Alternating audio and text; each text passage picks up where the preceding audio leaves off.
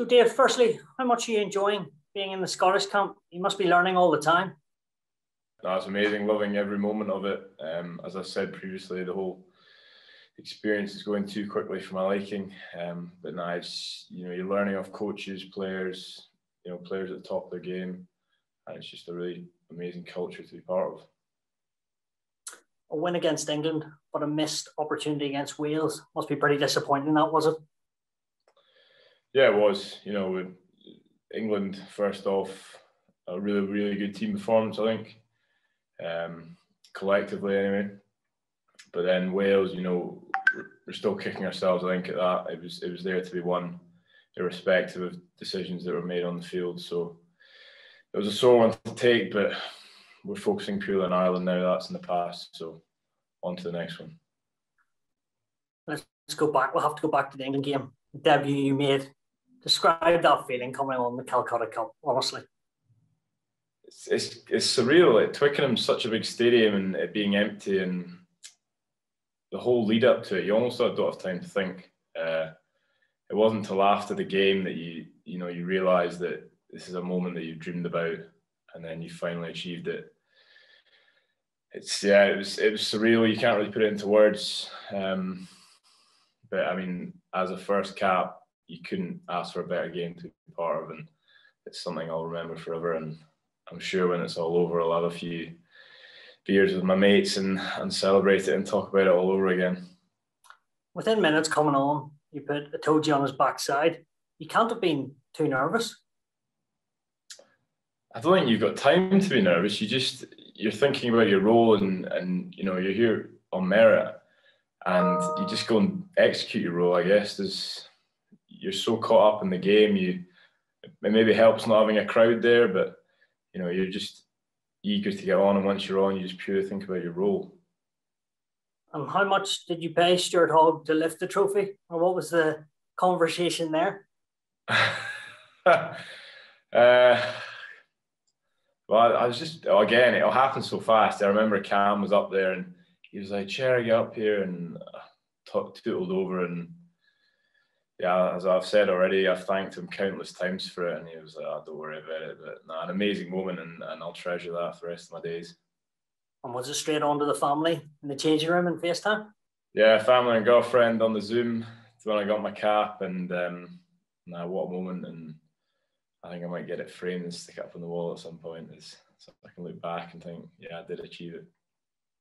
Rightly so. Moving on to Ireland on Sunday, side you haven't beaten since 2017. Are you still confident going into it, Dave? Yeah, of course we are. I think the squad's in a great place. The England game showed that. The Wales game, it was, again, we said it was there to be won.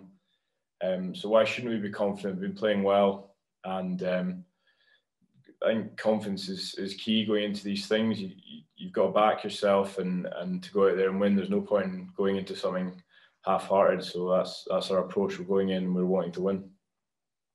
You obviously won the gain line against England. You maybe didn't against Wales. Surely that's going to maybe decide the game against Ireland.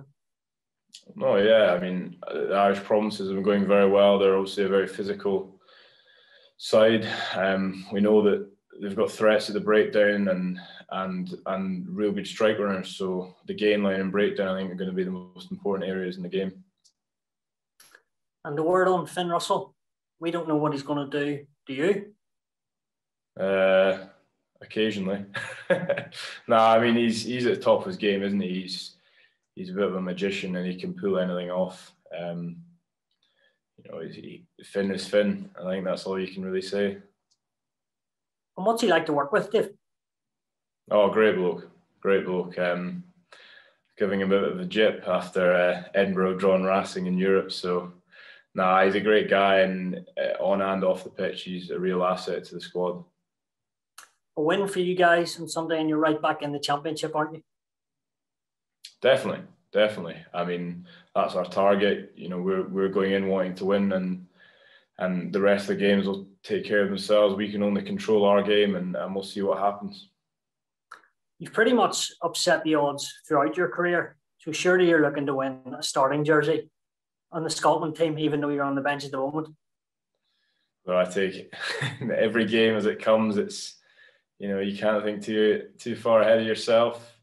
For me, the focus is purely on Ireland, and what happens after that happens. It's Ireland first, and then we'll see what happens. And is it just a case when you get on Sunday, you do your job firstly, but you're trying to add? What's the biggest thing you're trying to work on when you get on the pitch?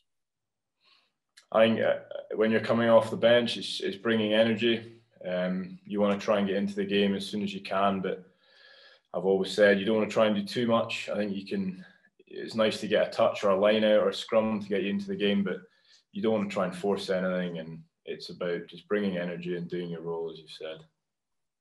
You think even in the short time you've been in the squad, your team's getting better and better? 100%. Boys are gelling more with each other. Line out and scrum, you don't have a huge amount of time to work on these things when you're in camp. So the longer you are there, the slicker these things run, and the better you get to know the boys that you're working with. So 100% we're getting better, and that's, I guess, what you aim to do in a championship, is continue to improve. And you said the confidence was high. Do you guys really believe, I know you'll say one game at a time, you can go on and win this championship? I think so. Why shouldn't we? We've gone well really in our first two games, although, as I said, Wales slipped away from us. But why shouldn't we think we can win it? You've got to go out there with the attitude to do so if you are going to actually do it. It's like, I kind of sums up my career. If you didn't, have the drive and desire to do it, I wouldn't be here today. So you mentioned your career there. Let's take it back 10 years. I think you were at Tyndale. Now you're speaking to me as an international rugby player. Like, just sum that up if you can. It's crazy. I was actually joking today. I should write a book on it and the journey I've been on and the people I've met along the way. You can't really. I'm not sure there's many other people that have had a journey like I have. I don't know if even who the oldest cap Scottish player would be. I must be there or thereabouts, but I've just stuck at it really, and knowing in my own, believed in myself, and I guess being too stubborn to take no for an answer when it comes to rugby. And you always were pretty stubborn from what I've known you. Your time at London Scottish and even in France with Stade Niçois, was there times where you thought, look, I'm going to have to do something else? Yes, I think in London is where it really hit that I was in the championship. I was in my third year, and I thought, how am I going to get out of this? And I kept plugging away. And it was actually John Dalziel, who's now the forwards coach here. He was down there coaching me, and he talked about this role at Stade Niçois, and he said, look, it's a bit of a sideward step to go forward.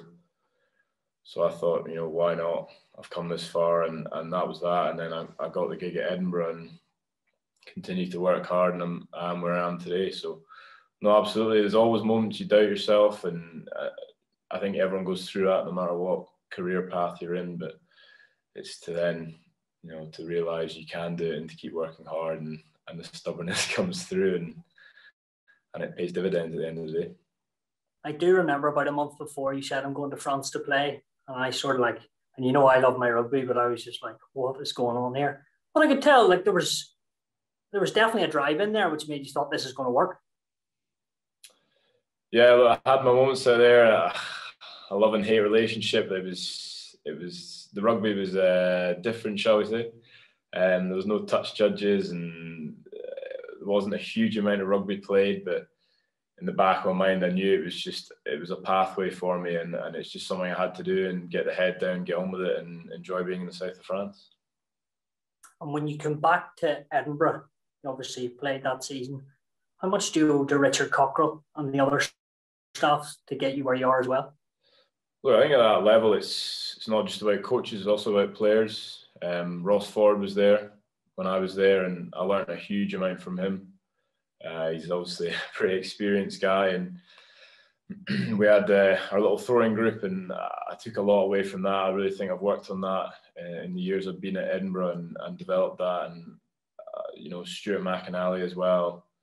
It's some really experienced guys that you can draw information from and learn and grow your game. So I think that's really the key factor for me. And did you believe when you were with those guys training with them, you were as good as them? I think so. I remember actually being at club rugby and Rambo was converting to hooker, and he came down and I was bumped out of the hooker spot. I was like, oh no, here we go. But I've always believed in myself. I don't necessarily think I have to compare myself to others. I just have my own belief, and I think I've shown that I'm capable of playing at this level in these last 2 games that have gone. Be honest, when did you believe becoming a Scottish international was on the cards? Well, I guess Rambo and Fraser Brown's injuries, it was unfortunate for them, but it gave an opening for me. And you create your own luck. I've worked long and hard for this opportunity, and before the camp was picked, I remember everyone kind of speculating and giving me stick for it, and I just kept my head down. And eventually, when I got the call that I was going to be in it, I was over the moon. Even though us Scottish don't show too much emotion, I really was over the moon, and it was. Yeah, and then to get picked and the whole road after that, it was just honestly amazing. You can't really put it in words. And even at 30, do you think you've got more to give and you're going to get better and better? Oh, I'm just a spring chicken. I'm plenty more in the tank for me. Plenty more. Lastly, can I confirm with you, just to clarify, I did sidestep you and go through a gap 10 years ago on the back pitch at Jesmond? I thought you said you threw a good dummy at that. You're changing your story now. I'll give you the dummy, but not the sidestep. Very good. Cheers, Cherry. Cheers, pal. The Guinness Six Nations Championship, live on Virgin Media One and Virgin Media Player.